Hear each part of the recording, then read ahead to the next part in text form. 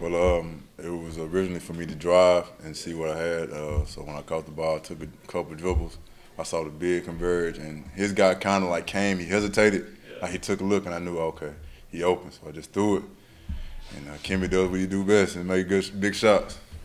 During the play, I also told Jalen I knew the play was for him. I said, man, if I'm just a little open, I said, come to me. I said, I got one of me for y'all. He carried us the whole night, and I knew they were going to converge on me. And that's what he did a little bit. He hesitated, and then I had that split second to get it off.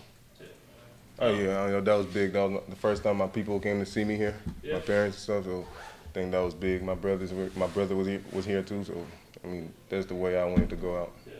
But we knew we couldn't do like the rest of the games that we've done in the conference. Once we get down 10, we pretty much just we don't have any fight. Like I feel like this team is very talented, and even if we're down 10 with 6, I think we still got enough time to come back and win the game. We did it all last year, so I really feel like this team can get it done.